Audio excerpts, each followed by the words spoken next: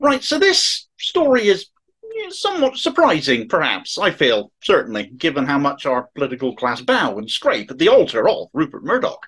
But it seems recent news stories and the Murdoch hate rag The Sun, preferably referred to as the Scum, because that is precisely what it publishes, reaction to them, and we are, of course, talking about both the Huw Edwards allegations they ran with and the Dan Wootton allegations, which they haven't.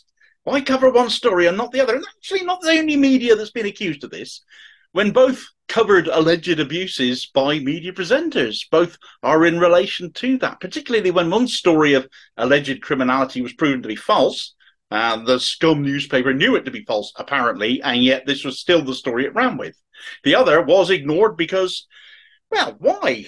The Scum, of course, has now widely been panned for the resultant suspension and hospitalisation even of BBC News presenter Huw Edwards. Those who have followed this story or watched my content covering it will know that the Scum published revelations accusing Edwards of soliciting indecent images from a minor. As it turns out, the Friday before the story was published, the family involved, not least the individual themselves, told the paper the story was false and not to publish it. Yet they did it anyway, even failing in their duty of giving the victims right of reply, because, of course, they would have just refuted the allegations the Scum was putting out. The person in question had apparently been paid for images, but was not a minor. Therefore, whatever you might think of Edward's proclivities, no crime was committed. It was a non-story, therefore. It got dumped out for some reason, though. Some think it was just an opportunity for Murdoch or those working for him to attack the BBC, something Murdoch hates as a rival to his version of Fox News as the BBC is here in the UK, Talk TV. And an interview with former Scum editor David Yelland recently saw him readily admit to publishing stories just to please the boss. So that could be why this went ahead. However, coinciding with all of this was Boris Johnson's Privileges Committee ruling being approved by Parliament and the fact he still hadn't handed over his phone for those WhatsApps that it contained to the COVID inquiry, in violation of a court order at that point, no less, because apparently he'd forgotten the passcode. The Huw Edwards story buried this for several days, and it was a non-story. It was, frankly, in my opinion, irresponsible gutter journalism reputed by the family of the individual affected by what Edwards had apparently done. But this is the Scum living down to its reputation, isn't it? On Dan Wootton, though, there's been silence, and that appears to be despite him also working for a rival to Murdoch's Talk TV, in that he's on GB News, GBBs.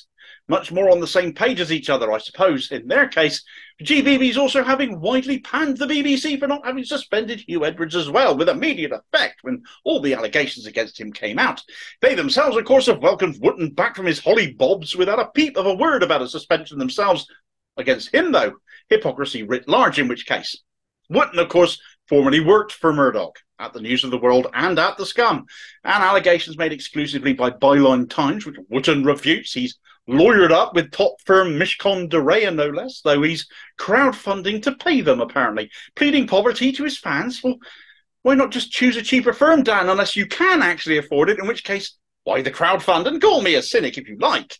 But why use a general crowdfunder instead of one of the bespoke justice ones that means funds raised can only be used for legal fees?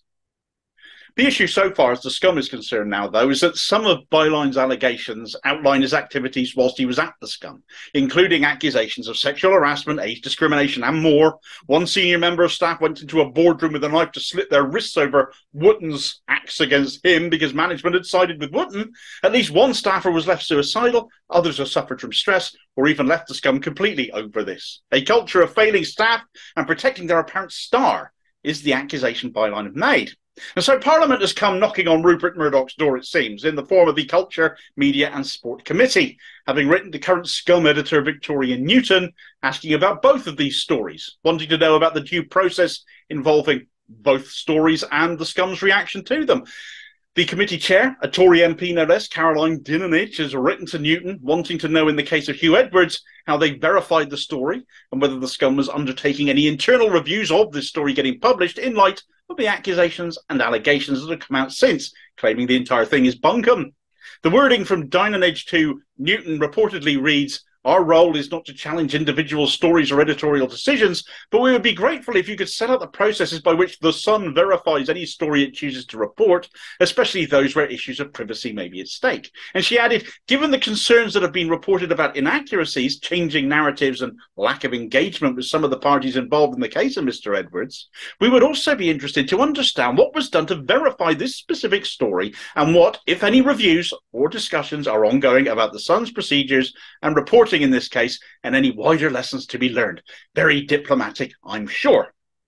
As far as Dan Wootton goes, both the Scum and also Mail Online, whom Wootton also writes for, are saying they are investigating the allegations that Wootton was pretending to be some kind of a showbiz agent called Martin Branning and offering thousands for explicit images of celebrities, work colleagues, and even his friends. Dinah said on this part of the committee investigation, allegations have been made about a former employee of the Sun, Dan Wootton, who has been reported as being involved in payments for sexual material. We would be grateful if you could set out what investigations are taking place into this matter. So it's all very civilised right now. But Parliament, it would seem, has been sufficiently bothered by the appalling lack of alleged due diligence, in my opinion. It's par for the course with this god-awful paper. You will have your own views about it, I'm sure. But it's Murdoch. How far will Parliament be prepared to go with this? The only MP I'd rate to have a go at those coming before this committee, should Victoria Newton or someone else be summoned to answer questions by the committee in front of them at some point in future, if that happens. That's not happening yet.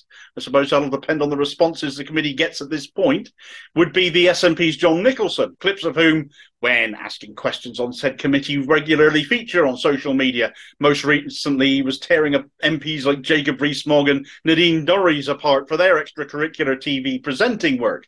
So I'm sure he'd have a field day with this subject.